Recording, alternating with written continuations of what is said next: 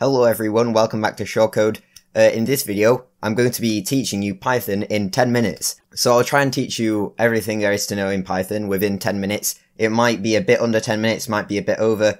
Let's just see how it goes. But anyway, the first thing you want to do is just open up a web browser and go to python.org.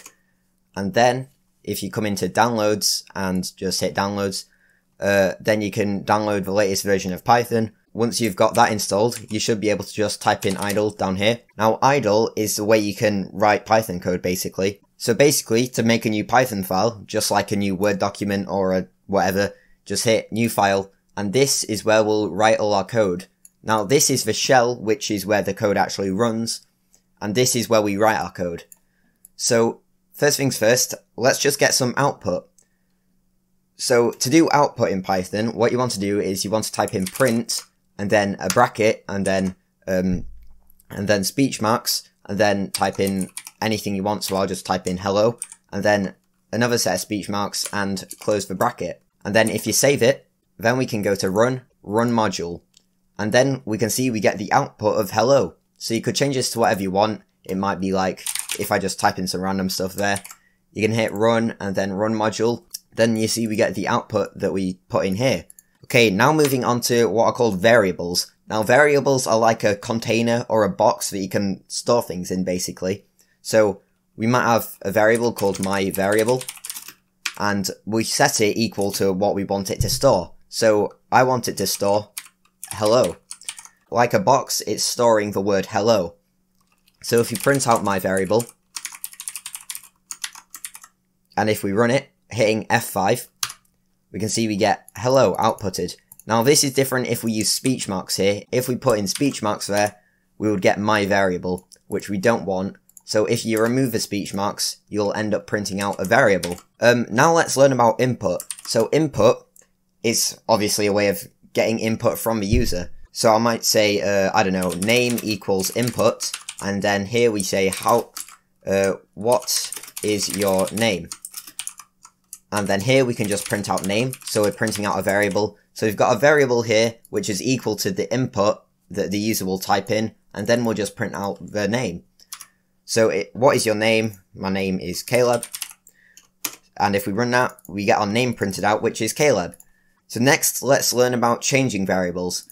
Say we've just got a name here, then let's set name equal to, I don't know, Jeff. And then if we print name again, and we run it, we can see we get, it's just let me expand it here, what's your name? Caleb. So we get Caleb printed out, but we also get Jeff printed out, even though we're just printing name again. So basically, we can change variables. That's why they're called variables, because they can be changed. Some other ways you can change variables is if they're a number, you can add and subtract from them, or multiply, or whatever. So if we just have a num here, and set it to 5, then we can do num plus equals 5. So basically what this plus equals will do is it'll add 5 onto it. So if we print out num here, so printing out num before we add 5 and print num after we've added 5, we'll get 5 and then we'll get 10. So this plus equals will add a number in the same way minus equals will take away a number. So we get 0 there. We can also do multiplication. So if we add a star in there, that times it, so we'll get 25.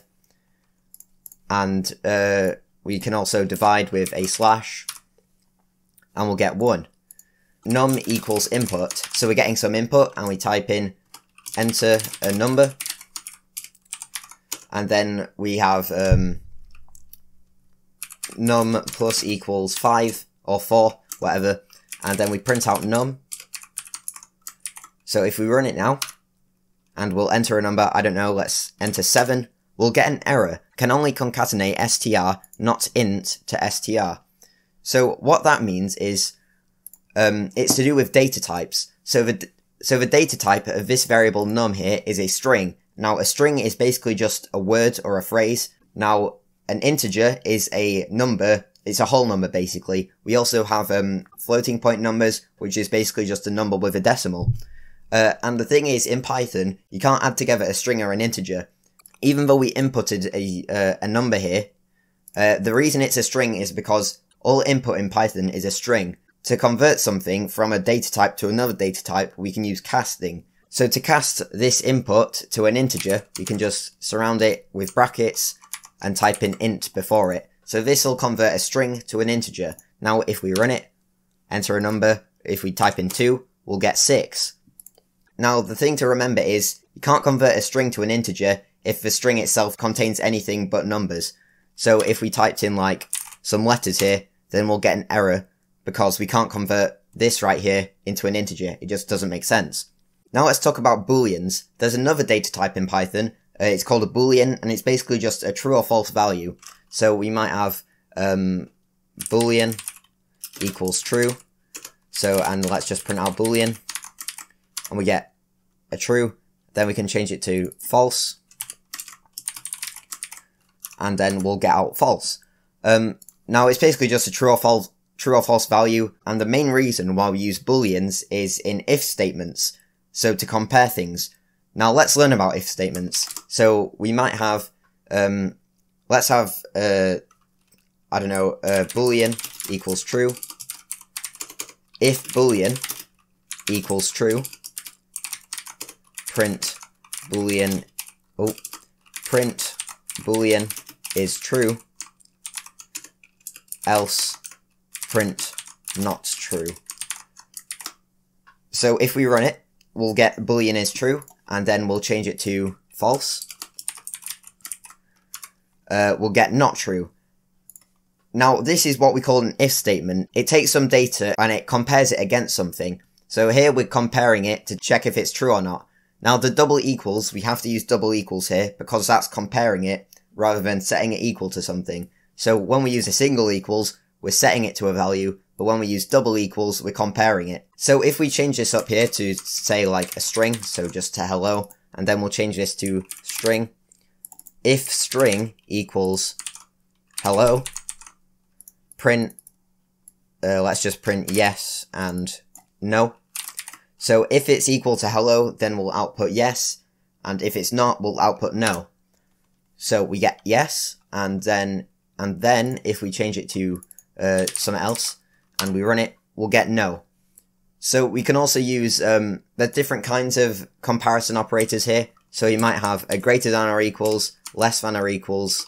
There's loads of different ones you can use. Those are just some examples. Now moving on to lists and tuples. Now a list is basically just it's a data type, and it's basically just a list of items. So we might have, I don't know, my variable, and this is how you create a list with 2 square brackets, and then the list might be filled with strings. So we could have hello, this is a list. Now we separate items in a list with commas. If we just print out my variable, we just get the list printed out right here. And then to get a particular item out of a list, we can just we can use these square brackets here, and then to get the first item of a list, we have to type in 0. So if we run it, we get hello outputted down here. So that's the first item. Now to get the second item, we have to use 1. Third item, we have to use 2. To get an item of a list, you always have to start at 0, basically. So if we have 2 here, and we run it, we'll get is outputted, because this is item 0, this is item 1, and this is item 2. And to add an item to the list, you can just do my variable dot append another item. And then if we print out my variable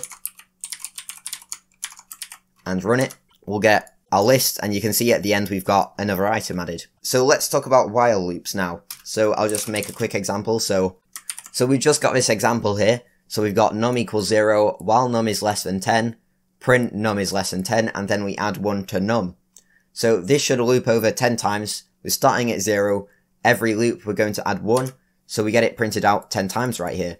A while loop basically continues forever unless the condition here is not true.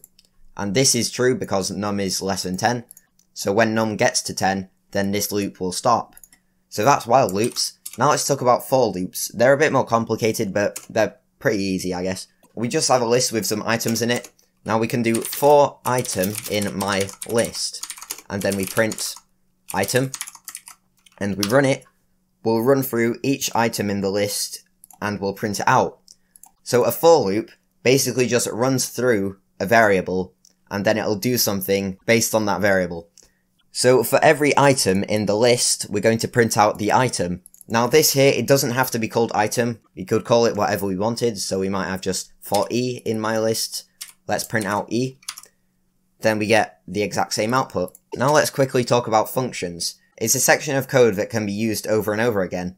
Right here, this is our function. It's called myfunc, and to create a function, you need to write define, and then followed by the name of a function, then two circular brackets, followed by a colon, and then everything in the function needs to be tabbed over. So if we run this now, you can see that nothing actually happens. And this is because the function has been defined, but it's not actually run.